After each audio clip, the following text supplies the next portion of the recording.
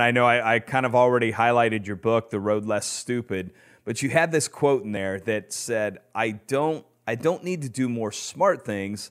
I just need to do fewer dumb things. And I think a lot of business leaders are always looking for this next big idea or great idea, that next home run thing.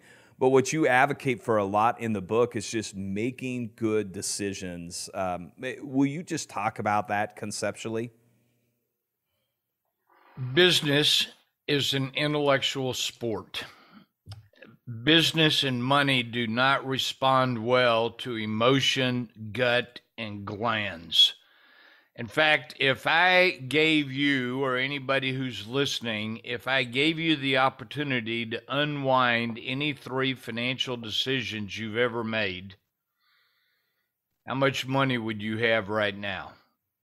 And most people tell Wow. me, oh my God, if I could just unwind one of my decisions, I could have double, triple, quadruple. I'd have 10x the amount of money that I have right now. So the key, if that's true, the key to getting rich and staying rich is to avoid doing stupid things.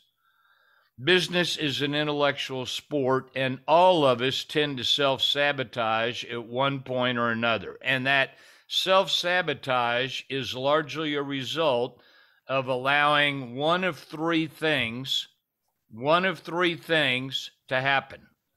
At the root of all of my financial disasters, my financial mistakes, there's one of three things. Number one, excessive optimism. Number two, unexamined assumptions. And number three, ignored risk. Excessive optimism, unexamined assumptions, ignored risk.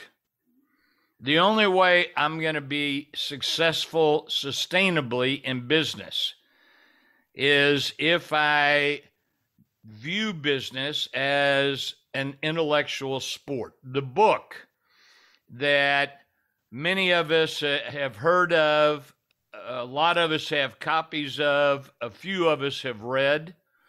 The book is called Think and Grow Rich. The name of the book is not Use Your Emotions, Your Gut, and Your Glands to Grow Rich. And so I've found in my own business and with the business owners that I work with that if we'll bake in some thinking time, bake in some, so maybe this is a great way to say it. Gladiators win battles, generals win wars.